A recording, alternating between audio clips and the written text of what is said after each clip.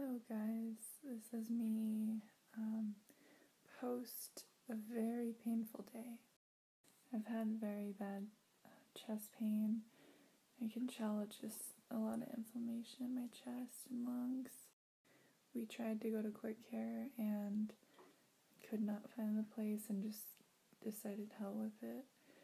Just go home. Parents have been helping me with everything today. I could not move on my own at all. Some prednisone and been taking painkillers all day, so I feel so much better. Time for me to get some rest. I just want to show how this can be at times and say that these past few nights I'm going to bed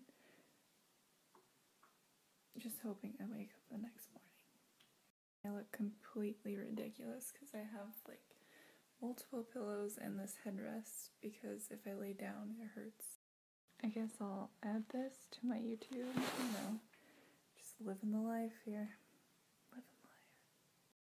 Good to all know that this is not the end. I know it's going to get better from here. It can only get better from here. 2017 is going to be a great year. And I'm going to work my butt off, but stay healthy the best I can. And I'm excited to share that journey with you guys. Thanks. So, it is the next day, and I am using a Snapchat filter because I'm still in a lot of pain. So I am doing a lot better, but I still have some shortness of breath, and my heart rate is still about 100 beats.